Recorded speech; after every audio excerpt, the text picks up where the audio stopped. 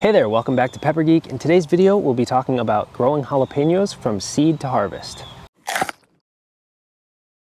So jalapeños are some of the most popular peppers in the world, and with good reason. They're thick, they're crunchy, they're not too spicy, but they do add that nice punch of heat that a lot of people enjoy. And they're relatively easy to grow and will grow in a variety of different climates. So today we'll show you our process of growing jalapeños in containers, but a lot of the principles will still apply if you're growing in the ground or in a raised bed like you see behind me. If you want to learn how to grow any type of pepper from start to finish, check out our ebook, Growing Perfect Peppers, down in the description below. In the book, we go into great detail about our entire process of growing peppers, from starting the seeds indoors to getting them outdoors safely, and of course, nurturing them through to a bountiful harvest. So if you're interested in learning more about growing peppers, check our ebook out in the description below. So of course, you see we have a fully grown jalapeno plant, but let's see how we got here and start by planting seeds indoors. Okay, so the first step of growing jalapeños from seed is of course planting your seeds. So here we have all of our seed starting supplies. We have seed starter mix, we have a bowl to pre-moisten the mix in, our seed starting cells and the humidity dome, and then our seed cells themselves inside, which are labeled using some tape and a Sharpie. We also have a spritzer bottle to moisten the surface of the soil once the seeds are planted, and we have our seed heating mat underneath the seed starting tray. We'll talk about that a little bit later after we've planted the seeds. And of course, you'll need your seeds. These are all of our pepper varieties here. And in this video, we're actually going to be planting 9 different jalapeno varieties. So even in the realm of jalapenos, you have a lot of selection, from heat level to plant size and yield, color even. One other thing to consider before you plant your seeds is when you should be planting exactly. And we have a video about that, but it's going to depend on your climate. If you're in a warmer location, you can typically start a lot earlier in the year. And if you're in a cold place, you might have to start a little bit later. We're here in New England, we're in zone 6A, and we start mid-March. Late March is usually a good time to plant seeds indoors. One caveat is that if you live in a very cold climate, if you're way up north, you might have to actually start even earlier, just to give yourself a little bit of more growing season at the beginning of the year, because at the end of the year, your season is going to come to an end abruptly and you can't extend it on the back end. Okay, so to start out, grab your seed starting mix and put it in a mixing container. Add however much you think you're going to need to the bowl or bucket, whatever you're using. And then just gradually add some water to it and mix it really thoroughly. You're looking for a consistency that sticks together when you squeeze it, but doesn't drip water like a sponge. You want it to sort of be moistened, but not soaking wet. But typically these mixes come very dry, so it's best to plant your seeds in a slightly moist mix. Okay, with our seed starter mix moistened, we're just going to start adding it to the seed cells. And I just like to do this over the bowl that you mix it in, and just go ahead and fill it right up to the surface and press with your finger into each cell like so. I find that this works really well. You don't have to push too hard, but you do want to give a little bit of pressure just until it's filled to the surface. Now at this point, I want to mention that you could start your seeds in larger containers. We get that question a lot. But we start ours in smaller containers just to save space indoors. As you can see beside me here, we have a 72 cell seed starter tray, and we're going to be starting that many pepper plants today. We're not just starting jalapenos, but if you wanted to start in a 3 or 4 inch pot and then transplant that outdoors or into a larger container, you could certainly do that. But once these jalapenos sprout, they will live in these cells for about 2 to 3 weeks before we move them into those larger containers, 3.5 inch pots, and then another few weeks before they go into their final planting location.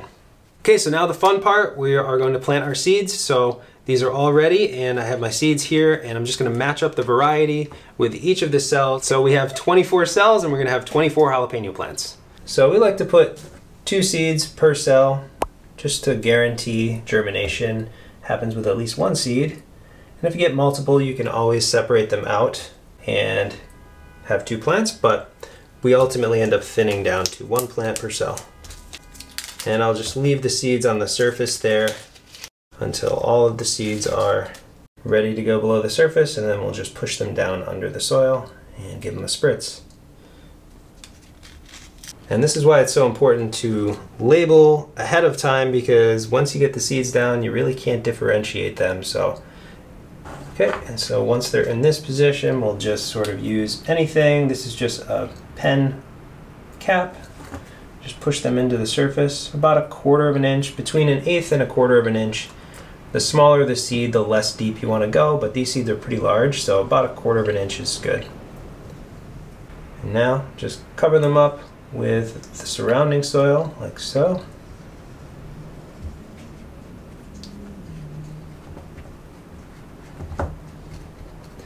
Now this cell is planted.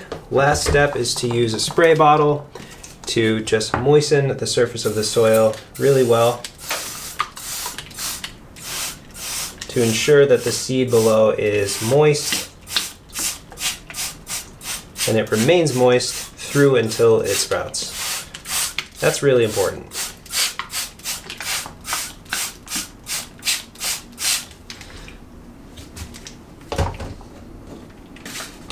So whenever you finish planting a cell, it's nice to move it aside just so you remember that that cell has been planted. It's so easy to mix things up when you have so many different plants and varieties being planted at the same time. So I'll finish this up and then we can talk about the heating mat. Okay, so with our 4 seed cells planted, all that's left to do is put a humidity dome over them, and you can make a makeshift humidity dome. You don't have to use a proper humidity dome like this one.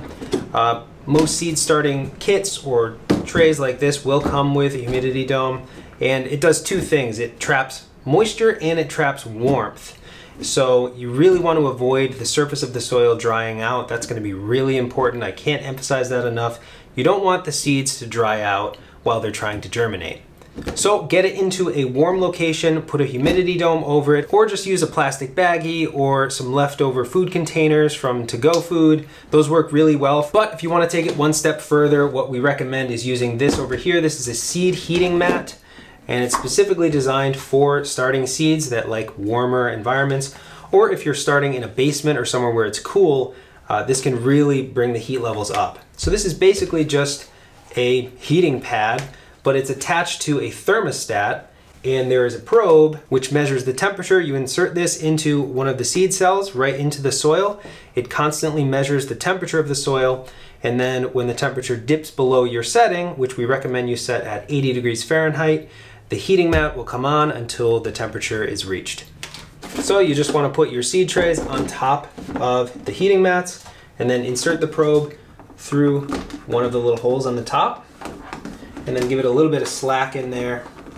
And then, like I said, the probe, you just want to insert into the soil, like that, right into the bottom and snug it up. And there we go. These seeds are in the process of sprouting. It seems a little bit unceremonious, but you basically just have to be patient at this point. In my experience, jalapeno peppers tend to sprout pretty quickly if they're fresh seeds, usually within 4 to 7 days. It may take longer if you have older seeds or seeds that weren't stored properly, but just be patient, and every day you're just gonna come back, open this up, fan it out a little bit, and spritz any of the cells that appear to be dried out. Again, you just don't want those seeds to dry out, so the humidity dome helps a lot, but it still can get dry, especially in the winter months when the humidity indoors is really low, you have your heaters running, the air is really dry. So just come back with the spritzer, spritz the surface of any that look dry, and in no time your seeds will be sprouted. So let's come back in a week or so when our jalapenos have sprouted, and we'll take it from there. Okay, so it's been about a week, and our humidity dome is doing its job, keeping things very moist. And the heating mat is doing its job as well. You can see the probe in there. And as you can see, many, many jalapeno sprouts. These ones over here are just coming up. We call those hooks. Back there and up here, you can see these guys have been sprouted for a day or two. And usually when around 50% of the seedlings have sprouted, we recommend moving them underneath the grow lights. So at this point, these can come out of the humidity dome. We're gonna put them underneath grow lights. Shut off the heating mat as well. The heating mat is really only for germination. It's not intended for use while you're growing plants. So El Jefe was one of the first to sprout here, and you can see they're just searching for light. So we're gonna get these underneath the grow lights right away and give them the light that they need. Okay, so here we are under the grow lights. These have already sprouted, so I'm not too worried about them, but these seeds have not come up yet. So you're going to want to make sure now that they're out of the humidity dome to keep these spritzed at least once a day. It's very easy for the surface to dry out, especially when you're running fans like we recommend you do at this point. Up here we have a fan. There's also one on the other side doing the same thing. And it's providing aeration, which is a good thing. It also helps strengthen the stems of your jalapenos when they're young like this. It's really good to have some airflow going over them on a regular basis. And when it comes time to water your seedlings, we prefer bottom watering. And so this is a tray of water, and you can basically just put these seed cells into a tray of water for about 10 minutes is usually enough whenever they need water. And over time, you'll see the surface sort of start to darken as it moistens, and the water is being sucked up into the soil from the bottom rather than watering over the top, which can damage the weak seedlings. And usually seedlings will need water every 3 to 4 days, sometimes a week. But if it's dry in your house, again, it's very easy for them to become dried out. So we recommend keeping an eye on the surface just to see if it's drying out and watering as needed. And since there's no nutrients in this soil, this is a seed starter mix, you can start fertilizing about a week after your seeds sprout. And we like using a water-soluble fertilizer like this Miracle Grow Performance Organics, and mix this up at about half of the recommended strength. Whatever fertilizer you use, you should use a reduced strength, and bottom water using that, and that will feed the plants until they're ready to be transplanted. Okay, so a little over 3 weeks after planting, and our jalapenos are coming along really well here. You can see that the seedlings are about 2.5 to 3 inches tall, and they've sprouted. Their true leaves have started to come along. And that's a good indicator that it's pretty much time to move on to the next step, which is transitioning these into larger containers, like this one here. And this is a 3.5 inch by 3.5 inch by 5 inch deep pot. And this is a good size container to move into. So that'll be the next step. But before we do that, I like to thin out all of the seedlings but one per cell. So you can see we have 2 of the same seedling variety here. We want to prune one of those away so that there's 1 plant remaining per cell. Same back here, we had both plants sprout. Now when it comes to actually choosing a seedling to pluck, it's really up to you, but just try to choose the one that looks more healthy to keep. If you see any sort of leaf damage or curling or anything like that, we'll typically pluck that one and leave the more healthy looking plant. So in this case, I have a bit of strangeness on that leaf there, and I'll just pluck that one. And what I do is just kind of pluck up, taking up the root system, the entire seedling, and that can go in the compost or whatever you want to do with it. And then you're left with 1 plant in each cell. So I'll do that for all of our jalapenos and make sure that we have 1 plant per cell, and then we'll move on to transplanting into larger containers. To transplant into larger containers, pre-moisten some quality potting soil and fill the larger containers up. Dig out a small hole for the plant's root ball. Then loosen the root ball gently and slide the plant out of the seed cell.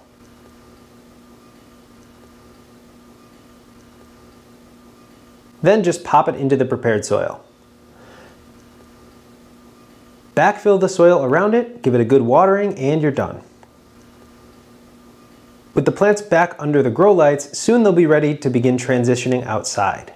Once the temperatures are above 65 degrees Fahrenheit during the day, you can start hardening them off. This is the process of gradually increasing sun exposure over a 1 to 2 week period. Start this on a cloudy day, then add 30 minutes to an hour of sun exposure every day going forward. This slow transition helps prevent sun scald on the tender leaves. Don't just bring your jalapenos out into direct sunlight and expect good things to happen. During the hardening off period, the plants will outgrow their 3.5 inch pots. At this point, we'll transplant them into their final growing location. So after a few weeks growing in their 3.5 inch pots, the jalapenos are ready to be transplanted into their final growing container, which is either a container or into the ground or in a raised bed, but we're using a 5-gallon grow bag. I filled it up with some pre-moistened potting mix. This is Happy Frog from Fox Farm. It's one of our favorite soils. Does really well with peppers and any other vegetable really. And so you want to fill up your container, dig out a little trench that will fit the root ball of the plant, and then gently massage the bottom of the plant like so, and pull it up sideways to release it. And you'll see a nice root system, hopefully like this. where the roots have reached the bottom and the sides. And if they started to grow around, that's okay. But if it gets too bad, you can loosen up just a little bit to allow those roots to continue. So now we're gonna dig that trench out, seat the plant at the same height where it was in its smaller pot. You don't want to go deeper than that. And then just add soil around the edges until it's filled up right to the top. So I'll add another handful or two of soil. So now that's planted. I'm gonna add a quick bamboo stake to the side. In case there are strong winds, a bamboo stake or a wood stake, whatever you have, is a great way to keep the plant supported during a storm or heavy downpours. With your plant transplanted, you just want to water it thoroughly, make sure those roots are nice and moistened so that they continue growing out into the additional soil. And at this point, regardless of the soil you're using, you shouldn't add too much fertilizer. You want to encourage those roots to search for nutrients, continue growing out, and make a nice big root ball. And then you can start fertilizing if you're going to be fertilizing your plants. But we're using a soil that has plenty of nutrients in it, so we're not going to fertilize for at least a month or two. So now it's very important that your peppers get full sun. Hopefully you've been hardening off in the location where the plants will be, but if you're growing in containers, you can continue the hardening off process in their bigger pots. So make sure their final location is in the sunniest place you can. Full sun is ideal, sun from morning until night. If you live in a very hot climate, jalapeños are very well suited to those climates, but it may be best to actually give them some afternoon shade during the hottest parts of the day. Your plants can end up getting burned. You may end up with some sun scald, even if you've properly hardened them off. You can also use purpose-built shade fabric that is designed to shade the plants but still allow a certain percentage of the light through, just to give them some relief from those intense days. So that's it. Let's check back in on our jalapeño in a few weeks and see how it's doing. Okay, so we're back at the end of June. It's been about a month since we transplanted into these 5-gallon grow bags. And as you can see, the plant is much larger. At this stage, we have lots of small jalapeños forming, and even one that's pretty large. It's about 3 inches long. And as time goes on, the plant should be growing both larger and more flowers and fruits. Over the first 2 or 3 weeks, while the plant was transitioning to this new pot, I was picking off early flower buds, and especially if you started to see any early peppers forming, you want to get those off during that transition period and allow the plant to continue growing larger rather than trying to set fruit when it's still so small. If your plants are still small and stunted, this can happen if you fail to prune off early flower buds, and especially if you let one of the fruits early on start forming. The plant will focus its energy on forming that fruit rather than growing more foliage and more branches. So pick off that fruit if the plant is less than 12 inches tall and focus it on growing foliage. But now it's early summer and it's time for the plant to set fruit. So we're going to continue watering consistently. We don't want to let the plant dry out too much, but we don't want to overly saturate it. It's less of a problem in pots because there's such good drainage by nature. But if you're planting in the ground, you do want to make sure that you're not overwatering. Jalapeños are well suited for hot weather. It's 85 degrees right now, but I'm not really worried. If you do notice the plants wilting in the heat, that's totally normal. It's just a defense mechanism for the plant to get through that hot weather. So the next few months is basically maintenance mode. We're just gonna take care of the plants, water consistently, and starting around now, about a month after transplanting, the plants are growing fast, so I'm gonna start fertilizing on a regular schedule. Now for that, you can use whatever you want, but I like using a water-based fertilizer. We use Miracle-Gro Performance Organics with great results, but anything will do. You can use a slow-release granular fertilizer if you don't want to be fertilizing too frequently. Those last up to a month or even longer in some cases. Early spring and summer is also a great time to be watchful for pests. We did have an aphid problem, and we had some caterpillars chewing on the leaves. But thankfully we have flowers planted that attracted beneficial insects. We saw a lot of ladybug larvae and hoverflies and other insects that helped keep those pest populations down. The only time I would recommend spraying pesticides or even insecticidal soap is if the pest problem is totally out of control, or if you happen to be growing indoors where those beneficial insects can't get in to help you. I'll leave a link down below with one of the products we like to use if you have to spray your plants. So from here, the plants should continue to get even larger. So let's check back in again in a few weeks when we hopefully have our first harvest. Okay, so we're back here a month later, and you can see how this plant has grown significantly. It's probably about a foot taller than the last time we checked in, and it is of course loaded with jalapeños. And the peppers are green at this stage, and most people will decide to pick their jalapeños before they turn red or whatever their final color may be. And there are many reasons for doing this. Number one is they have a different flavor before they ripen. Red, ripe jalapeños have more of a sweet flavor, but the flesh will also be a little bit softer, and most importantly, it takes a lot more time for the peppers to get to their final ripeness. Eventually, they would turn almost black before turning to their bright red color. Another reason to pick them early is that you'll get more peppers in the long run. This plant has so many full-grown peppers on it that it's focusing a lot of energy on producing those seeds and maturing the seeds within the pepper on their way to ripeness. So if I pluck them off now, that will encourage the plant to produce more flower buds, flowers, and eventually more peppers. So it's really a win-win all around. I love the flavor of green jalapeños. Red jalapeños are fine too. You can leave a few on the plant and let them turn red, but it's a good idea to pick at least some of the peppers early to encourage the plant to produce more. Over the last 30 days, we did experience a lot of hot weather, and that resulted in some flower drop. So that's really nothing to be concerned about. When it's hot, there's really not much you can do. If you're growing in a container like we are here, you can move the plants to a place where they get a little bit of afternoon shade. Afternoon is the hottest part of the day typically, so by giving them morning sunlight, they'll have enough energy to photosynthesize and keep growing, but shading them in the afternoon can help cool them off. One other thing to keep in mind is that at this stage, the plants will be drinking a lot of water. We've been watering our potted plants every single day. It's been in the 90s, so that's very hot for jalapeños. And on top of that, the plants will become top heavy.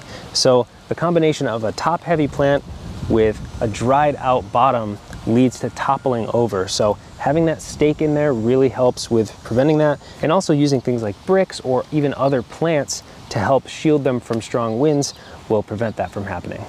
So the best time to harvest your jalapeños is after they've reached a full mature size. You don't want the peppers to be in the middle of growing larger. That's a bad time to pick. They're going to be bitter, and the flavor's just not going to be where it should be. Also, the longer you let the peppers stay in the plant, the hotter they'll be. Jalapeños typically reach their peak heat level right as they turn red. So if you're looking for the hottest peppers, wait for them to turn fully red and then pick them promptly. But I'm sure that these peppers, which are fully grown and have been for about a week and a half, are plenty hot and will have a perfect, delicious flavor. So I'll harvest our first pepper here. This is again the Goliath jalapeno. So these are pretty large. So this one's 3.5, 4 inches long, and I think I'm just gonna pick this one first.